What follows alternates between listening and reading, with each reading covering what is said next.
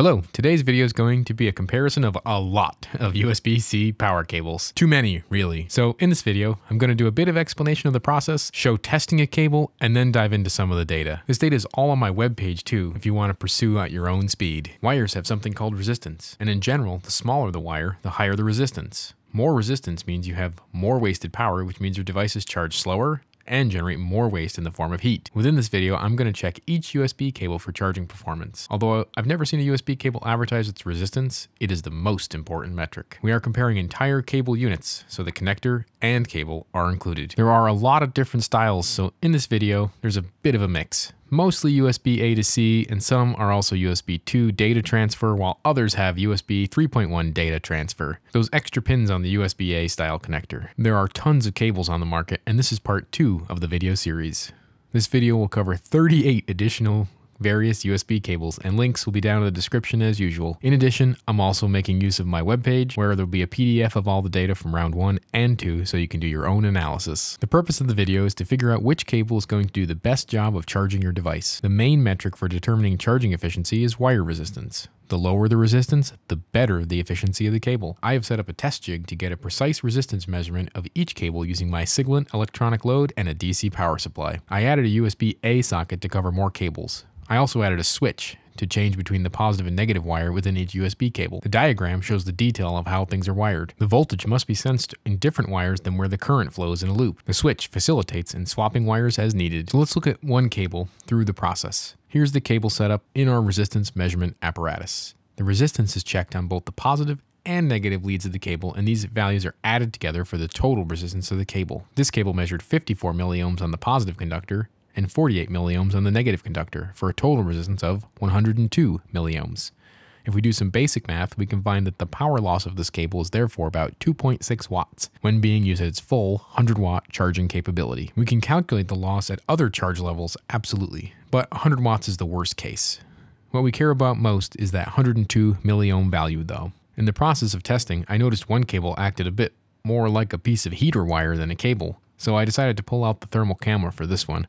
This one's getting warm. This is not the cable to use. Thankfully, they don't sell this one anymore. So here it is, all in one chart. This is hard to look at, so I'm going to try and break this down into individual charts around the length of the general cable. But again, this is on the website. There's some conditional formatting on the data to help identify strong and weak performers. Look for green. One of the requests was for a column of normalized resistance per foot as well, so this has been added in too.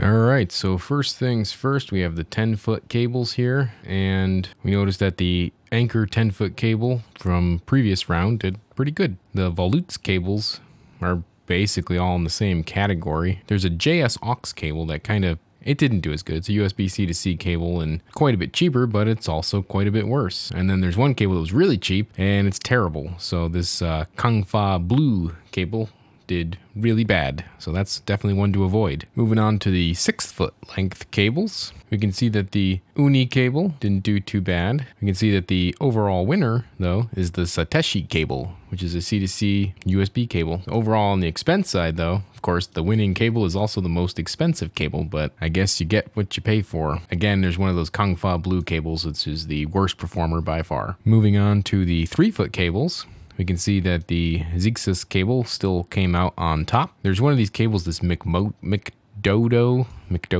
cable, and this one has a power meter in the cable, so it's really expensive, but it has that unique feature, and overall the actual resistance of the cable was not bad. Some not so great cables mixed in here. The JS aux actually did very poor in this category, even worse than the Kung Fa Blue cable. And now the largest category, the short cables, the 1.5 foot and under. And these are kind of all over the place. So there were these two cables here that were kind of expensive and did very poor. My own homemade cable, the All Things One Place cable, of course, is a very solid performer. The Cable Creation is a 1-foot cable with all the things in it. So for the cost, you get a very strong performing cable, and it's in the middle for cost per foot. So, you know, depends on what you're looking for there. The VILTROX was the best, but this is, remember, is an A to C cable, so this doesn't have the chip in it. But the Satechi is a great performer. So if you're looking for, you know, solid cable, that one's among the lowest resistance. And also this Cable Creation down here. You can see the difference between these two. So you have the Cable Creation with the extra stuff, so Thunderbolt 3 and high-speed data and everything, and you can see that that cable had a little higher resistance. And then we look at the cable creation without those things, and you can see that it's a little bit lower resistance, but it doesn't have the extra data. It's also a little shorter. And just for fun, here's all the data on a graph. It's a lot to look at, but at least it shows where the outliers are. We can see that heater cable of a USB cable is way out, and we can see that the cluster of short good cables on the other end. So the winners for the 10-foot category are the VILTROX and the Anchor. The winners for the 6-foot category are the ONYX and the Satechi.